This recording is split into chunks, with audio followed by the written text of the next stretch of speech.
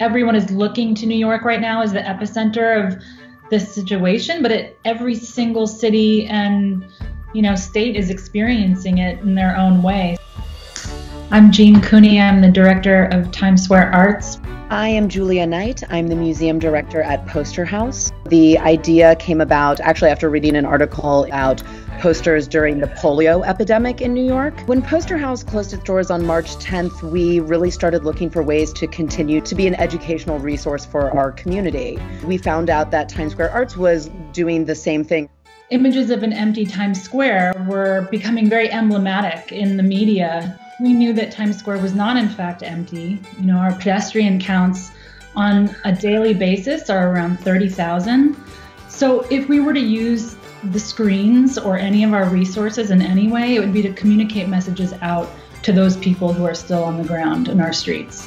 So we started reaching out to designers to do PSAs on a whole bunch of different subjects: health and safety recommendations, messages of strength, messages of gratitude. What we got back was incredible. People just using a lot of strong messaging, a lot of really great colors, and also humor. There was a lot of levity in these, which at first surprised us, but then I think made total sense that people are trying to find a way to positively contribute and not sort of scold or make the situation a little bit worse. What I've noticed both in this initiative and just seeing what our colleagues are doing out in the arts and cultural field, there's so much more collaboration, being more ready and game to join forces and team up on things because it broadens our impact. I would love for more of the screens in Times Square to give up advertising space for free public art. I hope that continues on into the future. There are so many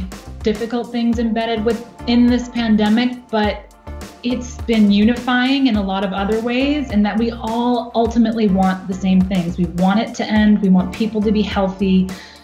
We want to keep each other's spirits up and, continue to stay connected with some semblance of resilience until we get to the other side. And so I hope that some of the collaborations and sense of community that's been forged now carries on, once we're through it.